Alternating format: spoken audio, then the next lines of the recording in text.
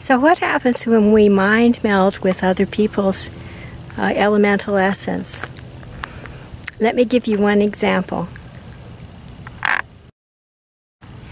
So I think something about someone else, and I'm thinking maybe with a shortcut or maybe without even words, I'm thinking in my mind, I'll bet they would say this and such, or like that. All right? So I'm casting my ideas in my mind over to the other person. And like as not, what I contact is their elemental essence, their desire elemental. And it doesn't have a cerebral cortex, it doesn't have really a mind. It has intelligence, a different kind of intelligence from the higher mental body. The lower mental mind, it has a kind of imitative intelligence, and it's an evolutionary feeling and angle to it. So it desires to go higher, and it imitates other energies. Flocks around together if there are no people around.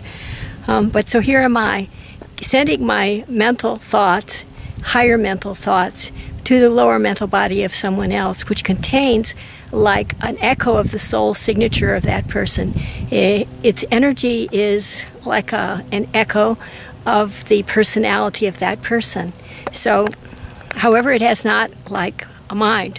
So what I hear back is from far off, from way over in that other person's energy field. I hear what it is that I thought they would say. I hear their elemental essence saying it, but it's using their personality's voice or soul frequency. So it seems as if I've mind controlled that person's desire elemental, but in fact all I'm getting is like an echo back. A kind of complacence, if you will, a willingness to go along that the desire elemental has, the desire elemental of the other person. And that doesn't mean that their voluntary mind is going to go along with this notion. It's just like an echo, or like one of those little parrot toys that you say something, they say something back in their own voice, right? The parrot voice. It's kind of cool, actually, but not true at all. It's not true of the soul of the other person. It's more like a subconscious dialogue.